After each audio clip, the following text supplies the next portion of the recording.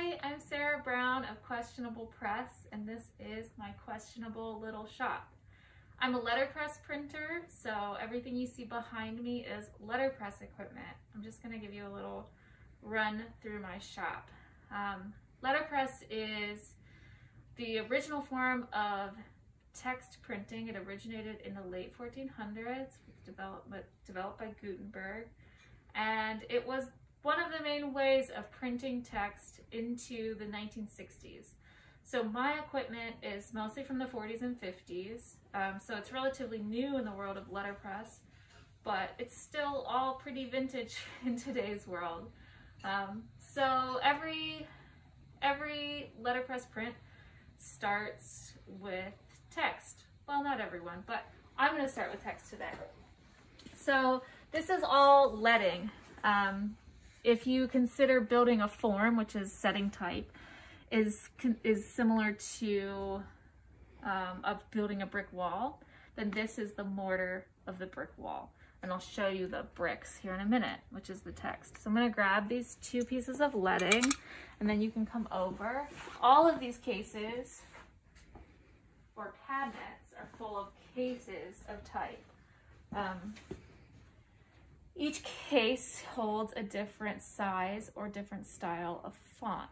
I have about 150 cases, maybe a little bit more. So here's one. They all have the same layout. So lowercase over here, uppercase over here. Before this style of layout, the uppercase letters were in, or type were in the upper case. They were two different cases, so hence upper and lower case. That's how those things were named. Another fun little fact is the mind your P's and Q's phrase started in the letterpress tradition, because Q's and, oh no, that's a P, and then this is a Q, but it looks like a P because all type is backwards. To set type, you take your letting, which we already have. You set your composing stick to the length you'd like it, and you start selecting your type and setting it upside down. So this is an H here. I can move on to the E because you can tell that it's backwards. And so if you were to look at it like that, it's a backwards E, but if I turn it upside down, it's got a little notch in it, and I set the text right reading. So it's like a double negative. It's upside down and the text is backwards. You can set it right reading. Double L and an O. Hello. And of course, an exclamation point. Okay, so the type is set. It goes there. Over here. So I pair my handset type with hand-carved images. Here is a block that I carved. This is linoleum cut. And here it is printed. So that type and that block are printed together in two different runs through press. I'll show you those in a minute. Here's something else I carved. This is wood engraving, so it's just a different form of image making. It's carries much more detail. So I hand carved that, printed it here, and you can assemble these. This is part of my little offerings to make yourself a little toad, and I have all sorts of little creatures you could make. This guy just lives up here, so I get to see his cute little face. Okay, so you have your type and your hand-carved image, and you lock it up, and everything's locked together and held in with tension. These expand out, and it's all held in together. And you can load it in a press. This is the first press I ended up with. It's a platen press. The paper would go here. I'm just going to use this piece of paper just as an example. So just think of that as a piece of paper.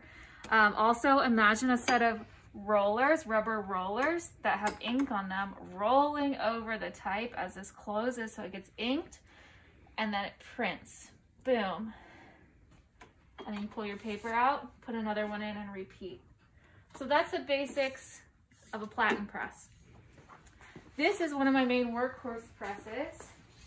It's a Heidelberg windmill. It's a platen press too, but it's just a big behemoth of a press. It's fully automated. I'm not gonna explain it, but I'm just gonna show you it running because it's cool.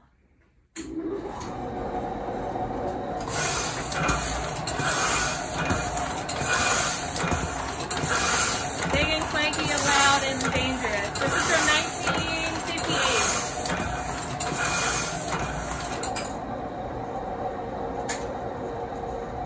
So yeah, there's that. And now I'm going to show you my final press and show you how this one really prints. This is a Vandercook. It's a different style of press than those two.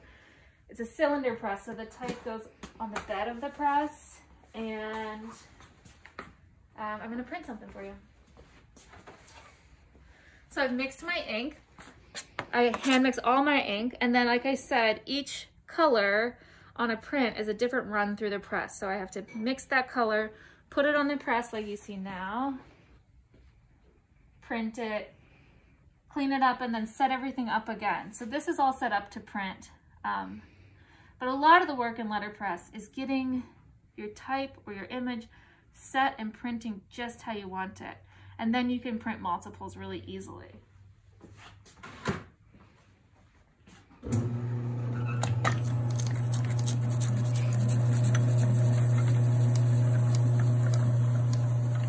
There it is, inking up. It's always fun. I'm going to put one more round of ink on there. Especially right where we're gonna print.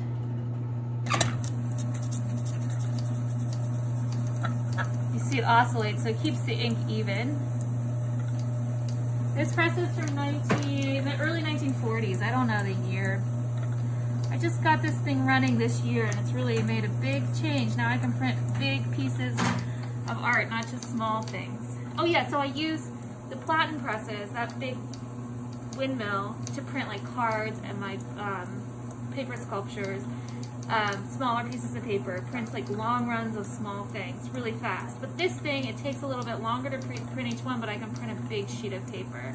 So this is what I use to print my posters, and I have a few things coming up that I'll be using it for in the next year. All right, so there's the types already set, obviously.